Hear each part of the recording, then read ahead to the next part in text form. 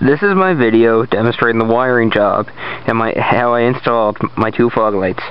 These are Crate fog lights. They are $40 at Parts Connection, and they are brighter than anything at night that you can purchase from Canadian Tire or Princess Auto.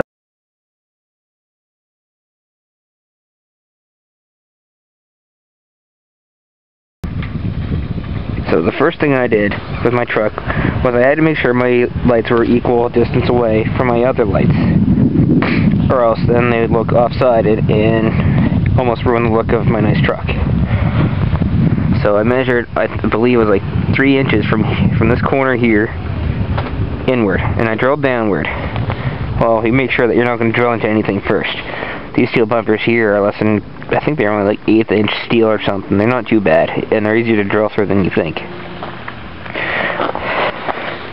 Then these come with a bolt, and you just drop it in there and have someone up on top of here hold the light in place, aim it to where you want it to be aimed, and just loosen and tighten the bolt that's on the underside of it. I used a 1/2 inch drill bit.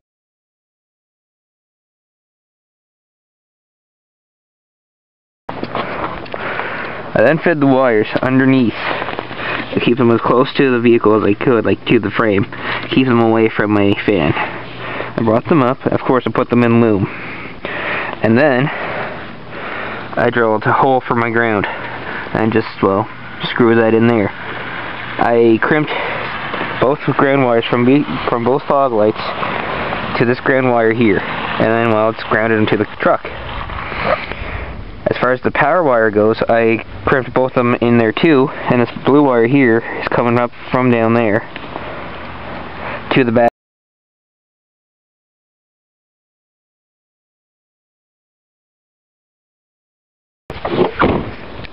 Now, this is the switch that came with this kit, on and off.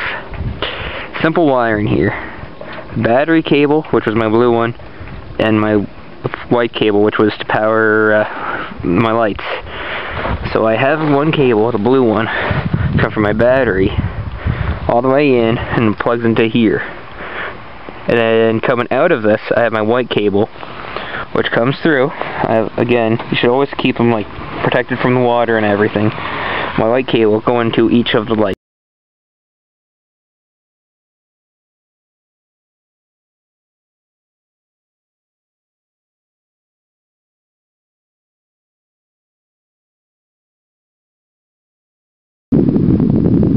So in summary, each light has its own ground and own power.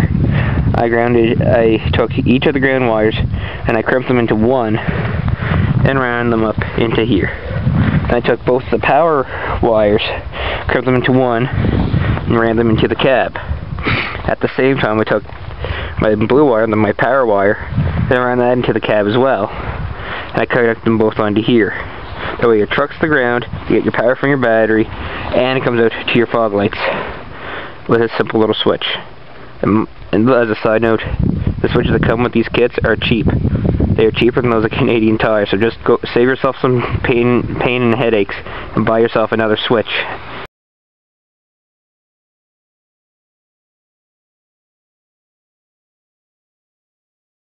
And what I did was I drilled 2 holes in the back here, one for each wire to come in, and I just soldered them on here. It's a 2-second job.